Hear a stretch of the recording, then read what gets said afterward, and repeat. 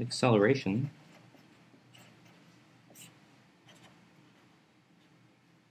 is the change in velocity over time, but now we have to describe this as a vector. And in the differential sense, again, this becomes dv dt. So A, the acceleration, has components just like positions and velocities have components. Ax, the x component of this acceleration vector,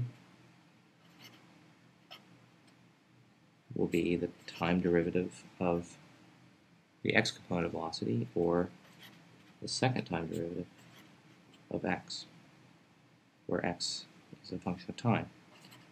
Ay will equal dvy dt, or the second derivative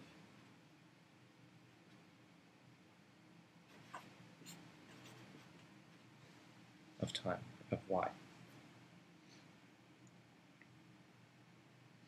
So these in general are functions of time as well, depending on how complex the functions x and y are.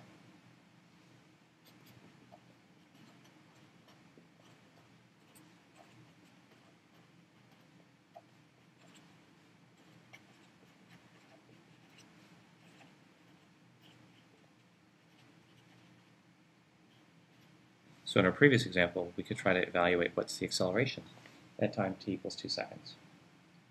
Well, let's remember that Vx was 4t cubed minus 3. And that means that Ax, which will be the time derivative of this, will be 12t squared minus 0.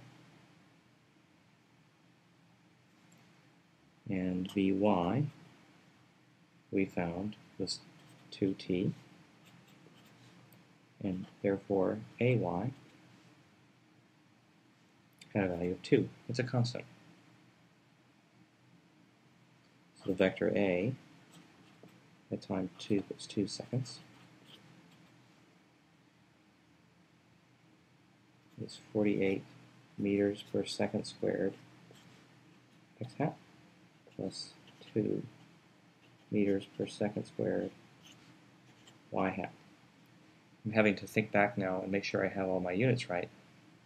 But this coefficient out here had units of meters to the second divided by seconds to the fourth. I'm multiplying by a second squared, and so I have meters divided by second squared. And this coefficient came from my velocity. This was really in meters per second squared, and so it's retained that unit.